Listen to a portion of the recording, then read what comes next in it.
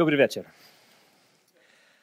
I'm going to begin by asking you to do something a little unfashionable. I want each of you today to fall in love with politics and with democracy. Don't laugh. Because if we pull back the veil of history, these words, politics, democracy, may mean something a lot different than what you think today. There's an expression I like from philosophy. The owl of Minerva takes flight at dusk. Minerva is the Roman goddess of wisdom and victory.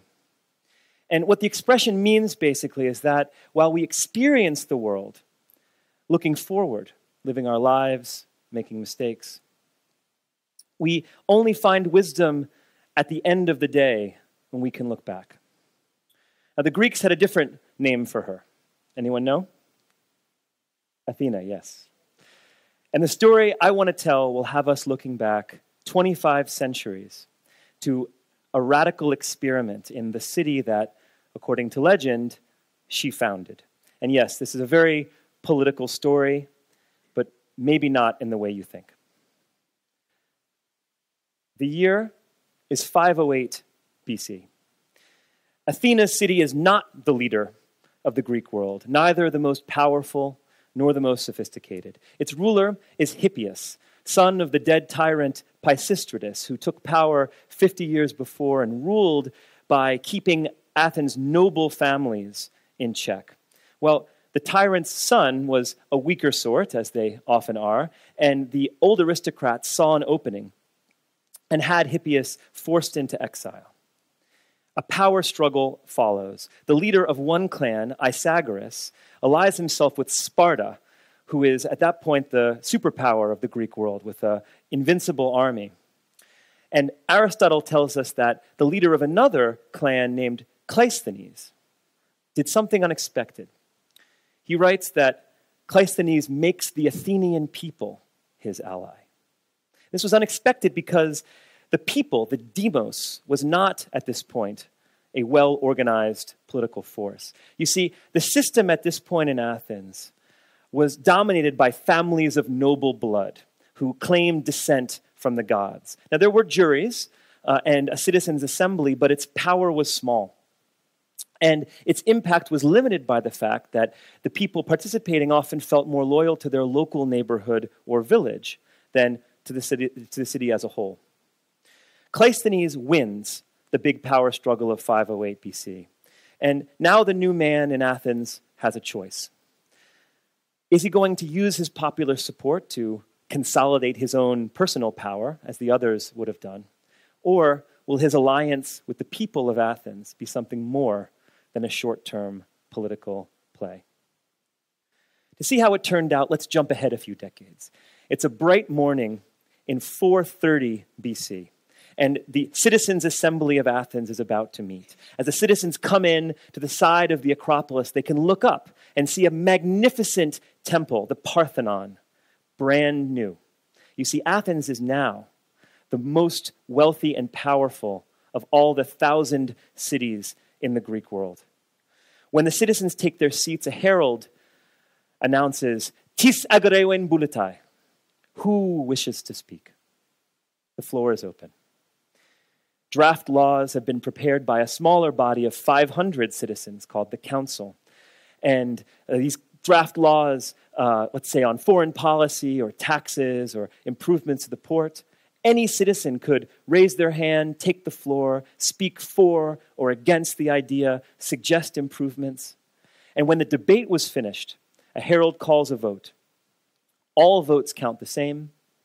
A simple majority can change laws, make treaties, make completely new policies, whatever the demos of Athens decides on that day. No president, no prime minister, no elected parliament. To run their vast commercial empire from Sicily to the Black Sea, there was no bureaucracy, no high commission of experts. The real kratos, the power in politics, was with the demos. The people were in charge. Now, you're thinking, this would be chaos, right? And yet, over 150 years, the more that democracy took hold in Athens, the more that the poor and non-urban citizens played a part in it, the stronger and more successful the city became. Architecture, trade, medicine, drama, philosophy. This strange system of self-government gave history a golden age. How did they do it? Now let's return to Cleisthenes, the victorious aristocrat and ally of the people in 508. It was he who made the ecclesia, the citizens' assembly, the center of political life. And he apparently realized that to make it work, he would have to have citizens collaborate in a new way. So he passed a new law which assigned each citizen of Athens to one of 10 new civic tribes. In your tribe, you would have now a new identity you would share with citizens from the 3 main regions of Athens. Your last name was now your civic name, one of the 10 mythical heroes of ancient Athens. And new rituals linked you to people in your neighborhood, but also across the city and to the glorious past. Next, he reorganized the council, the boule. Each year, its 500 members would be chosen by lottery, 50 from each of the 10 tribes. Now, being selected for the council was a great honor, and it was a lot of work. But in your year, you would get experience on a whole range of real issues, and more importantly, you would get social knowledge, the knowledge of who the smartest person was on any issue, who you could trust, how to decide. Almost every citizen in Athens took a turn on the council. And when your year was out, you would return to your local neighborhood and share this new knowledge, your new network of relationships, your practical experience in the assembly and at home. Well, what about the experts? Yes, there were a small number of elected posts for citizens of outstanding ability in warfare or budgets or civil engineering. But these were 1-year renewable terms, and the assembly could recall them at any time. And this is the point. In Athens, yes, there were leading citizens, but no ruling class. Every citizen was allowed and expected to contribute. Technical knowledge and social knowledge equally drove Athens' success. And this is the fun part. When any one person got too much power, by a vote of 6,000 of his fellow citizens writing his name on a piece of pottery, he could be ostracized. That meant sending him into a temporary exile, although his family and his property would remain safe. And there was more. Historians like Paul Cartledge, who I studied with, and Josiah Ober have shown how Athens built a whole culture of democracy. Glorious festivals like the City Dionysia, where Athenians would have a public holiday and all the citizens would get together and drink and dance and watch theater competitions with Aeschylus and Sophocles, the inventors of Western theater, building the collective memory of the city and helping with their plays the citizens think through problems of justice and of duty. And guess what? It was the richest Athenians who supported this. They gave what were called liturgiae, liturgies, to support this public culture. And the poorest citizens were compensated for the time that they served on juries and the council. It was exciting. It was competitive. It was noisy. It was fun. This was the life of the polis. This was politics.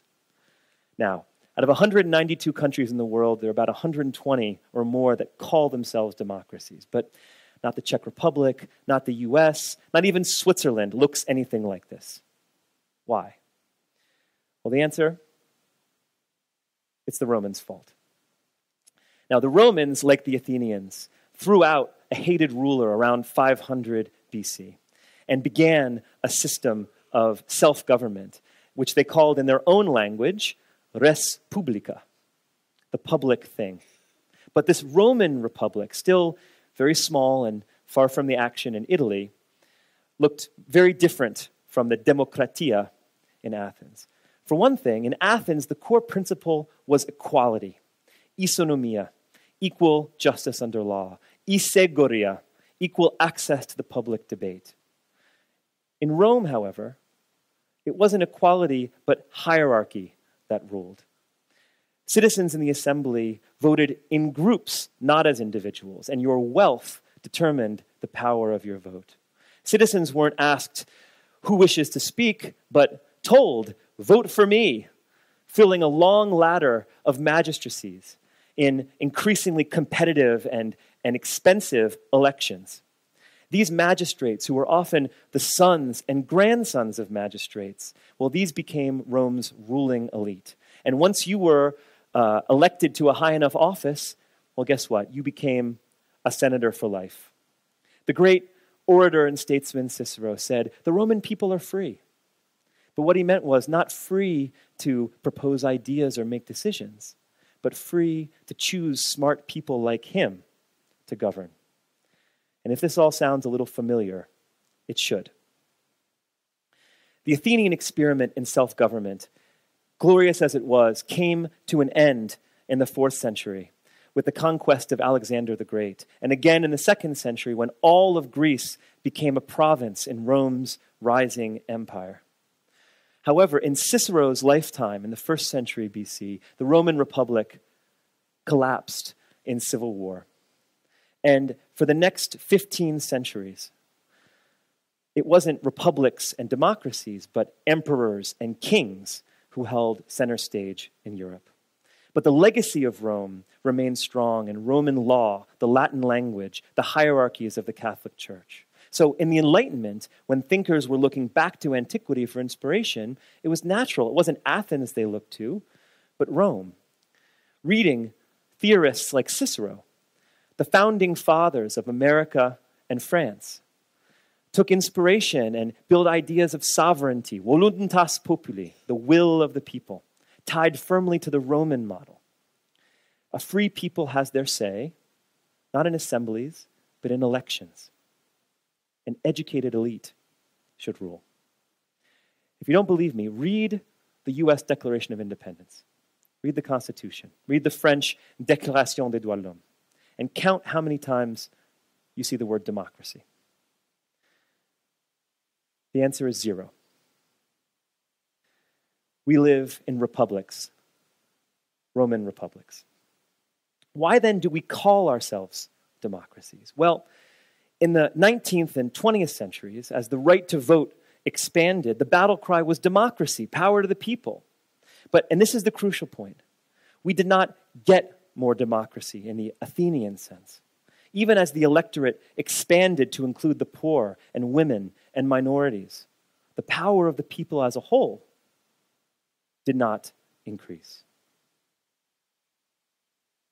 Instead, the real day-to-day control over government, the real power to decide, lies as firmly in the hands of an elite today as it did in 1789 or in Cicero's Rome. In fact, with the growth of unelected bureaucracies or senators serving 40 years in office or the very Roman electoral college, an Athenian would say, we've gone backwards, not forwards. An Athenian would say, we've forgotten what democracy really is. And what we call democracy, the vast majority of us don't have access to important decisions, just the chance every so often to choose between groups of politicians we don't really like. And what's worse, we're taught in school this is how democracy should be, that everyday people don't care or they're not smart enough. To which I say, nonsense. We can solve this crisis if we change our attitude about what politics is and what democracy should be. To do this, I think we need to solve 3 paradoxes of our time right now. The first is the paradox of nationalism. The world is growing ever more mobile and interconnected, and yet nationalism isn't declining as a political force. It's increasing. The second is the paradox of populism. We've learned the hard way in the last few years that when voters feel excluded or ignored or talked down to, they start looking around for other options, even dangerous ones. Our democracies turned out to be really good at producing out-of-touch elites. And smart politicians win votes today by going after the establishment in Brussels or Madrid or Washington, D.C. You see, I believe the populists have found the design flaw in representative democracy. This is a system that produces a ruling class.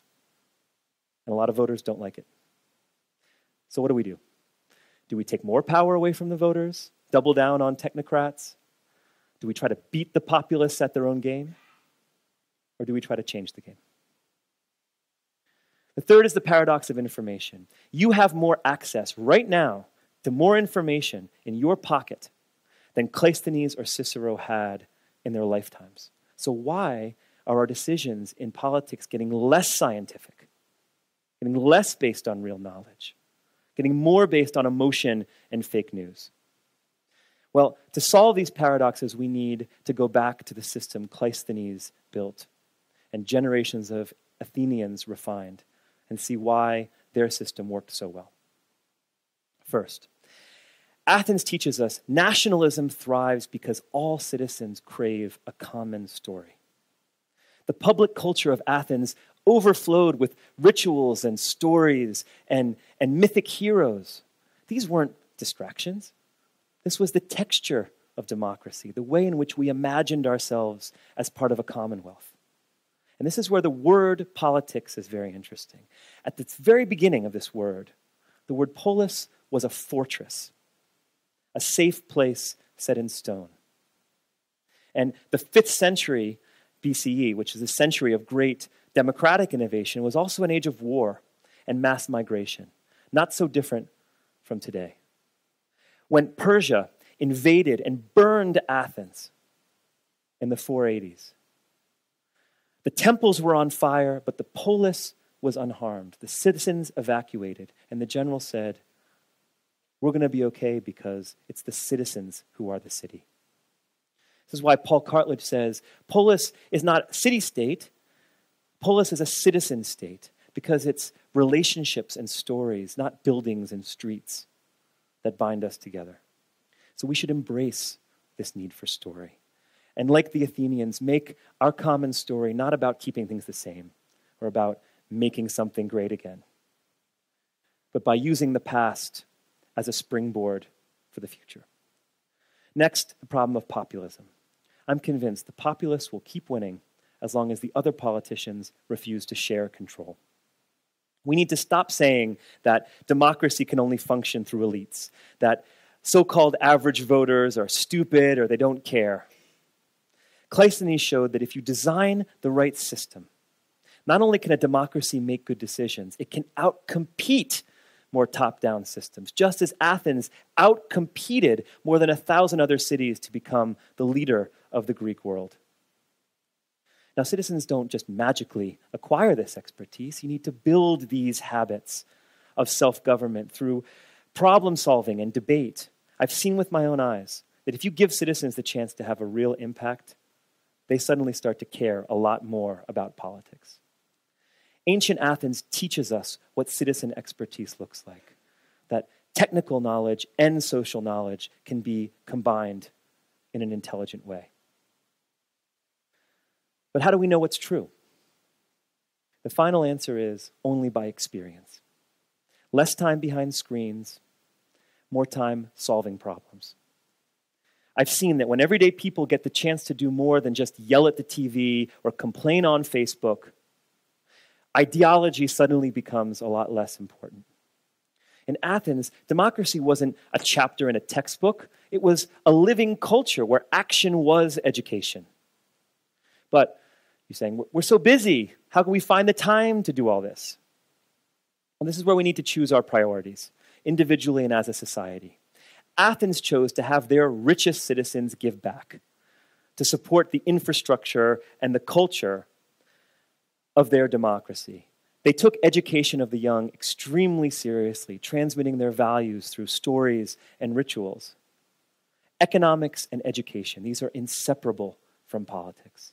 And if robots and AI really do free up more of our time, we can choose to watch more movies on Netflix, or we can choose to join together and get to work building a society that includes and values everyone. So here's my conclusion. Only active citizenship can save democracy. If we're going to beat the populists, we need more better designed channels of citizen participation. Many more. Before I go, there's an elephant in the room. What about Brexit? Didn't the people make a terrible choice? Listen, Brexit isn't an argument against democracy. It's an argument against badly designed democracy. A well-designed system doesn't just ask for a show of hands. It invites participation through social knowledge. It opens space to deliberate and hear both sides. It values experience over ideology. That's what Brexit and most of these referendums don't do. But this is how collective intelligence gets built. And this is not just a dream of an ancient past. This is happening now, and we're just starting to explore what's possible. In cities from Helsinki to Maputo, Mozambique, citizens are giving their social knowledge to improve delivery of public services in their neighborhood. Over 3,000 cities and regions are letting their citizens propose and debate over where to spend public money. An idea, participatory budgeting, born in Brazil and now scaled up in places like New York and Paris, and yes, even Prague. And just last month, the European Union, the high church of technocrats, invited 96 randomly selected citizens to Brussels to debate over which questions to ask 500 million people in advance of next year's elections. Democracy can only survive if our model of ruling elites can evolve into a model of collective intelligence. So what can you do about it? Learn about these innovations. Spread the word to your friends and put pressure on politicians to join the movement for participation. Okay, what if the politicians don't want to? Well, here, the Czech people have already helped save the world. Men like Jan Patočka, Václav Havel, trapped in a rigid and oppressive system, proposed a new idea, the parallel polis. It began in the 1960s with underground theaters and bands, reading groups, and dissidents connecting across borders to build a civic culture outside the official system. The parallel polis was, for Havel, the effort of a certain part of society to live as a society within the truth. All changes in a broken system, he wrote, must come from below. The parallel polis isn't an escape, but an embrace of our responsibility. It must be accessible to anyone. It must point beyond itself to a more general solution. This was the same song Pericles was singing 25 centuries earlier when he said to his polis, "Make up your mind that your happiness depends on being free, and freedom depends on being courageous. Fix your eyes on the greatness of Athens as she really is, and fall in love with her." So yes, we should fall in love with politics, with the life of the polis, where we grew up, where we moved to, or that we make for ourselves.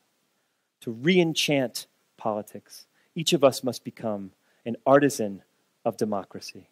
And we should do better than the ancients did, more inclusive of women, more inclusive of immigrants, better able to scale up the conversation from thousands to millions.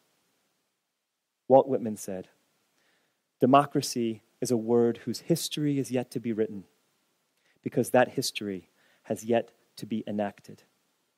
So let's design a real democracy that combines ageless wisdom with dazzling innovation. No one will do it for us. It's up to you and me. Thank you.